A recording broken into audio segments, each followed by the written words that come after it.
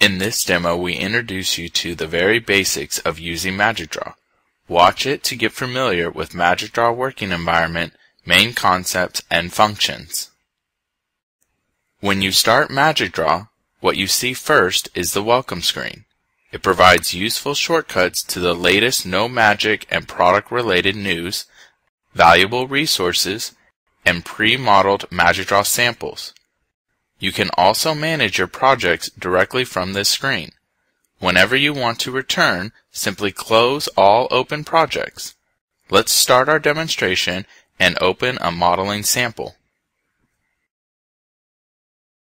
The MagicDraw window consists of the following parts: the main menu in the top, the main toolbar right under the main menu, model browser on the left, diagram pane on the right, the diagram toolbar above it, and the diagram palette on the left side of the diagram pane. The Quick Properties panel in the bottom left corner allows you to navigate and zoom in your model, fill in documentation, as well as change symbol and specification properties.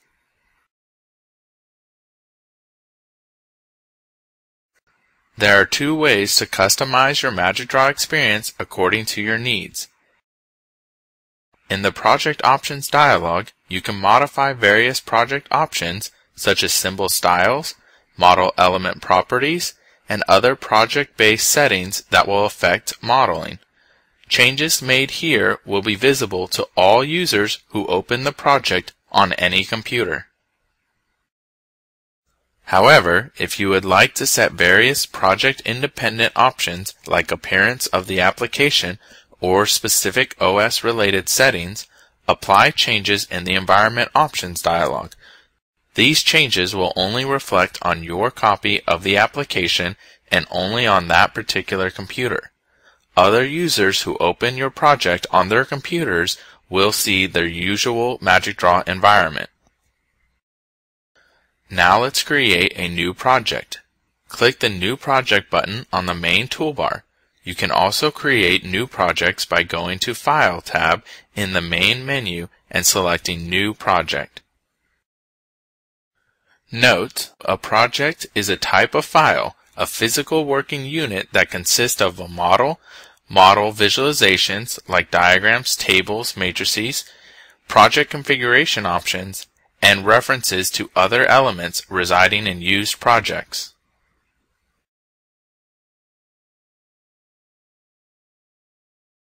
A model describes a system in various levels of detail that contain model elements such as actors, use cases, classes, and packages, and one or more diagrams that show a specific perspective of a system.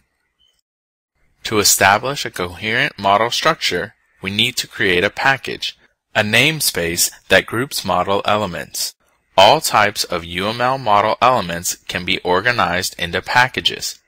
Packages themselves can be nested within other packages.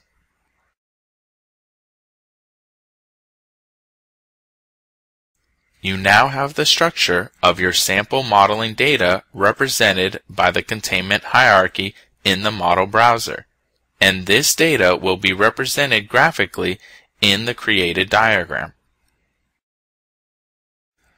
Let's create a diagram in the package by clicking the Create Diagram button on the main toolbar. A dialog with available diagram types opens. Choose, for example, a class diagram.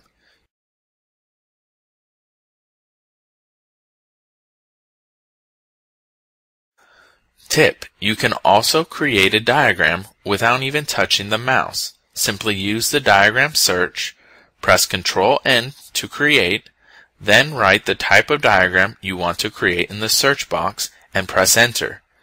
Note, you can search by entering just the first letters of the diagram type, skipping the spaces and disregarding the letter case. Now let's create a few sample model elements to see how diagramming works. You can create an element in the model browser by using the shortcut menu.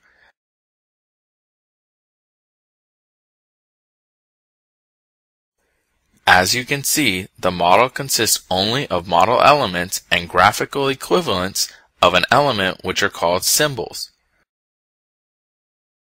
For example, when we drag a class element from the model browser to the diagram pane, we create a new class symbol. One element can have several symbols, but one symbol can only belong to one element. The distinction between element and symbol can be easily demonstrated. Let's delete a symbol. No changes appear in the model itself. The represented element still exists. Only its representation is deleted. Now let's undo that and then delete the element from the model browser.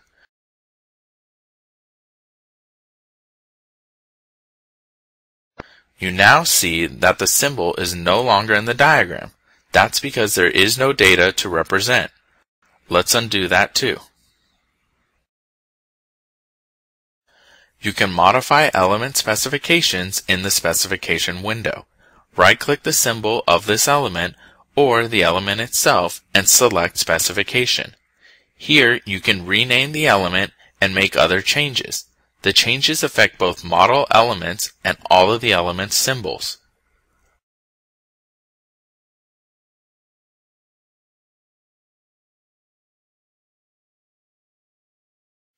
You can change symbol properties by right-clicking on the symbol and selecting Symbol Properties, or you can perform some changes more quickly if you use the diagram toolbar. These changes are applied only to the selected symbol and does not affect the model element or other symbols. Another useful feature is the Smart Manipulator buttons and toolbar that appear when symbols are selected on the diagram pane. The Smart Manipulator allows you to create additional classes, join them with associations, add new attributes, and more.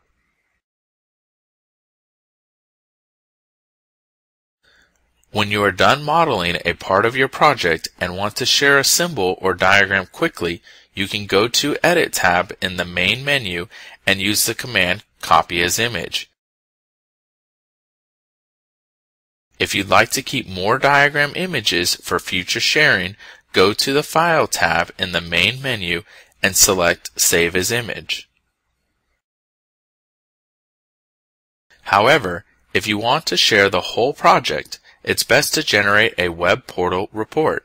In the main menu, go to Tools, Report Wizard, then choose Web Reports from the list provided and generate the output file. Advanced users can investigate other report types or even customize their own. Thank you for watching this video. Visit www.nomagicdraw.com/products/magicdraw.html for more valuable information, product evaluation versions, samples, white papers, plenty of tutorials on how to use various MagicDraw functions, and more.